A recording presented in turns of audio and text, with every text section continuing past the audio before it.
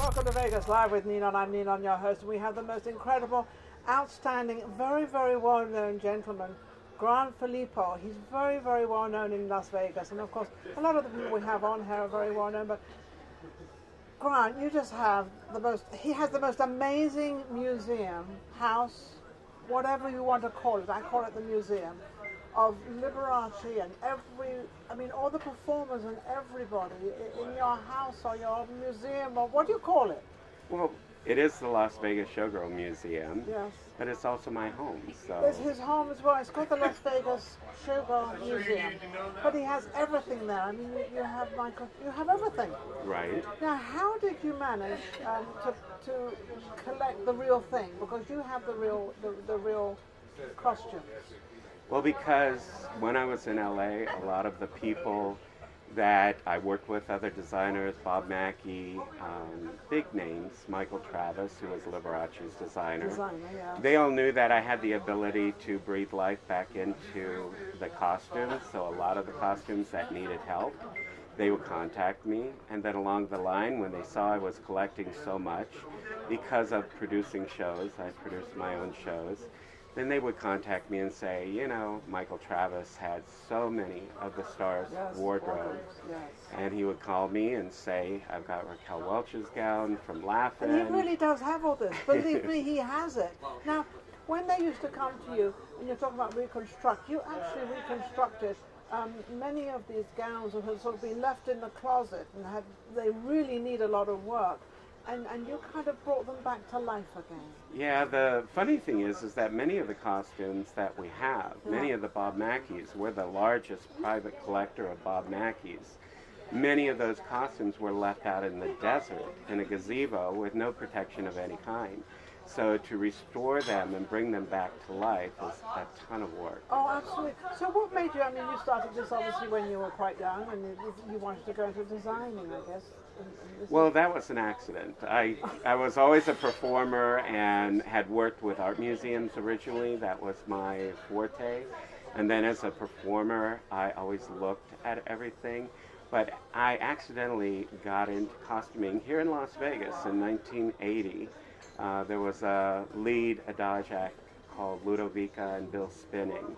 And she needed a costume, and she was trying to make a white bird costume, and it was dreadful. And you didn't tell her it was dreadful. No, I did. I said, I'm really sorry. I really think I could do better than that. And she says, oh, you know how to sew? And I said, no, I haven't a clue. But I did. You knew in your mind. Well, it was art to me. Yes, it wasn't, I didn't get concerned about sewing, even though I didn't know anyone that did sew. But I created a costume, and she loved it, and from that, everybody thought that I was this fabulous costume designer. And of course, I didn't have a clue, but Edith Chacon from Puerto Rico, the biggest sex symbol that they ever had, she saw the costumes that I had made for Ludo when she came to Vegas, and then she hired me, and that was a whole nother, another level. Yeah, getting a sewing machine in Spanish. Of course, I spoke no Spanish or read any. You couldn't sew. You had no idea what you were doing. Well, I did learn. I did learn to sew. That much I did learn. You learn how to sew, and obviously. Exactly. I mean, you can tell by what you've got. But when you go into his museum, his home, it is most amazing, amazing things. And when you talk about these backpacks, when we talk about a backpack, you mentioned backpack, and I thought backpack. This is not the backpack I'm thinking of. And the backpack, which is what they call, is a great big display of fans behind these ladies that were the showgirls. Right, and many people don't realize that all those backpacks are welded. So there's extra weight that goes on it. So the girls are very strong. Of course, some of our backpacks are not for girls, they're for guys. For guys, yes. We have one backpack, actually I have 3 of them, that are 12 feet wide and 8 feet tall. You can't put that on a girl when by the time you're done with all those feathers, it ends up weighing about 65 pounds. Wow. Well, you don't want to throw that onto a girl's back. And then the girl has to move gracefully. Exactly. And then you have an episode like Lucille Ball, falling down the stairs. Down the stairs and herself. Definitely not what we want. But we're going back into, before you started all this, you mentioned you were in the entertainment business. You were a singer? Yeah, I was a singer and dancer. In fact, that's what brought me back to Las Vegas. I had auditioned for Don Arden, my absolute idol. I just loved him. And I was supposed to go to the Lido in Paris. So in 1980, I moved to Las Vegas and was singing at the Cub Lounge, waiting to sign my contract to go to Paris. To Paris. And of course, the famous MGM fire put That's right. Yes. put that to rest, and it was very heartbreaking for me. And why was that heartbreaking for you? Because I hadn't signed my contract yet, and they had all the kids for Jubilee that were rehearsing. When the fire came, they had all these signed contracts with all these kids. They had to make the signed contracts good, so those kids got to go, and I didn't. You didn't. Oh, so I ended up on a fluke just going to LA, and I was also a high fashion model and professional dancer. I went to the biggest agent that they had in LA and got signed with Nina Blanchard. Oh, Nina Blanchard. And so that ended up making me move to Los Angeles, yes. which is really where I sort of learned more about the craft and the ability to do costumes, because the easiest way for me to get work right away, other than the modeling, which was never enough back in my day, well, I was going to say, but in survive Los Angeles did not have that much modeling anyway. All the modeling was mostly in New York. Well, that's not true. When you think of Nina Blanchard, she was one of the biggest ones. She was the biggest, yes. You know, Ford Agency was in LA. was there. Exactly. There were many businesses, but the problem is that if you weren't one of the favorites of an agency, they tied you up in contracts so that you wouldn't be able to work because you're worth they would a never lot. Give you the Exactly. So and did that happen to you? Yes, and it was very upsetting. But it was weird too when I went to L.A. in Vegas when I had auditioned for Jubilee right before I moved away. I was the shortest person on stage at 6'2". You're 6'2". Yes, and then I go to L.A. and I'm like an Amazon. Everybody else is so short for TV and movies. So it was very difficult, other than modeling, it was very difficult to get work in because LA. You were too tall with the one down here and one and on I here. did many a show, and you'd see the cast going along, and then this big guy, and then continue on with the rest of the cast. But listening to you, you've always sort of moved forward and made the most of what situation you've been in, right. and also been very successful at it. Is that because you kind of have a tremendous view of what can happen and what you can do, what you know you can do? I think it was absolute fear because I never had any confidence. I had a very bad childhood. I didn't have confidence, but I had this fear of having to go back to Iowa. That's where I was from. I don't blame you. I basically did anything and everything that I had to do in order to not go back to Iowa. Yeah. And I was one of these people that, didn't have a stick to test my way, but I would do anything. But you have a great personality. He has a great look and a great personality. Now we're going to go back. We've got this museum. We've got all these incredible gowns. I mean, it's just amazing. I can't say how many. Now I understand you are opening up a museum in Las Vegas. Right. Well, right now we're in negotiations with the city. Yes. The mayor, Carolyn Goodman, had given us this incredible idea to move into the Reed Whipple. There is another party that wants the same properties, so it's a little competition going on. But hopefully within the next few months we'll find out whether or not we get can get in there or not. And this would be a great place to display what you have. Mind you, but his display at his museum home is, you walk in and it's just gowns upon gowns, and then you've got this incredible staircase and everything. What is the most, I can't say the most famous gown you have, because you have so many of them. What, in your mind, is the most famous gown? Well, the most famous gown, not talking about showgirl wardrobe, yes.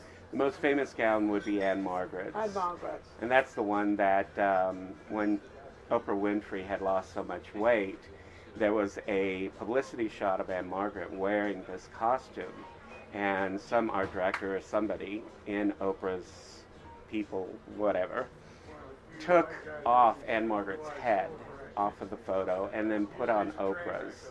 And of course, it's a Bob Mackie. It's a couture gown. It's absolutely phenomenal.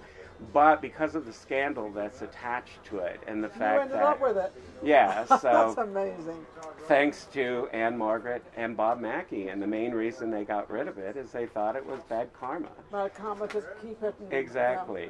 Yeah. But as far as the thing we're most proud of is probably the Lido jewels, because we're the only company in the United States that has the legal rights to own the Lido jewels, and we own when you talk about the jewelry, you're talking about all the jewelry. All the jewelry. Because they used to wear, if you remember right, the showgirls used to wear lots and lots of jewelry and bangles and beads and everything. All the jewelry that the showgirls wore, and you we have.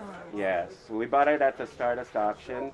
It was one of the very rare times where a hotel had actually paid for the importation.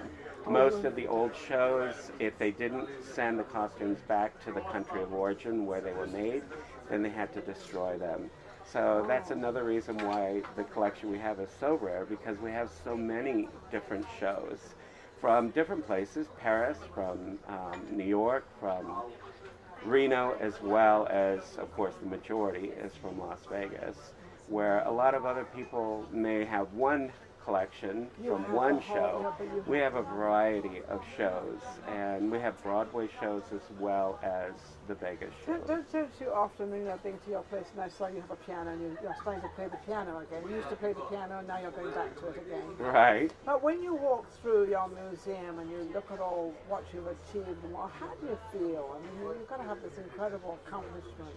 Well, I just feel that it's so vitally important to keep this history alive, and to, especially now with Jubilee closing, and there's no real showgirls other than what we provide. You know, and I know people will get offended by that and say, well, there's showgirls all up and down the sidewalks of the Strip, but it's not the same thing. No, we're talking about the showgirls exactly. sort of in, I guess it was the 60s, 70s, and 80s, even before that. But you've talked about these incredible shows. I mean, they used to put on, especially MGM, they had these shows. I mean, well, all the Stardust, all of them had the showgirls. And I think the great thing is the day that I will be most elated is the day that we open the public venue, because when that happens, although the Reed Whipple is 34,000 square feet, by the time we're done, it will be close to 70,000. So you're going to expand it. We're going to expand it. We have wonderful people behind us like Fred Domaney and Cindy Domaney. We're going to build a 400-seat showroom and show people exactly what the shows were like. So you have a lot of the generation that really were in Vegas in the 60s and 70s. Oh, many of those people. You have those people that are behind They work with us. And they're working with some of the names of them? Many of the leads that were here, you know, Nikki Adamo is one of them. Diana Saunders was a well-known performer that did.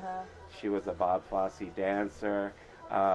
We have so many people. I mean, the great thing about our Facebook page is that there's almost 5,000 people, and the majority of them are ex-performers or current performers. And they love to see everybody else on that. If I'd been a showgirl, I would like to go to your page and do that. Well, it's also amazing is that you would think like a place like Paris would have a showgirl museum. But they don't. We're the only real showgirl museum in the world. So you know, Grant, that's one more feather in the cap of Las Vegas. So don't forget Grant Philipo. How can they reach you? Facebook? Yeah, you can go on Facebook. We have that there. We also have Las Vegas. Well, Grant Philipo is my personal page. We have Las Vegas Showgirl Museum is the regular, you know, where there are many things in the galleries that show our archives. But you can also go to LasVegasShowgirlMuseum.com. Wonderful. And everything, you know, is pretty much available. And if you've ever got time to just go and see anybody from Vegas, out of town, in town, whatever, you know, try to get in touch with him, with Grant, and really go there. It'll open your eyes, believe me, it was amazing. Grant, thank you so much for coming on. Thank you. You're amazing. Isn't he amazing? We'll be right back.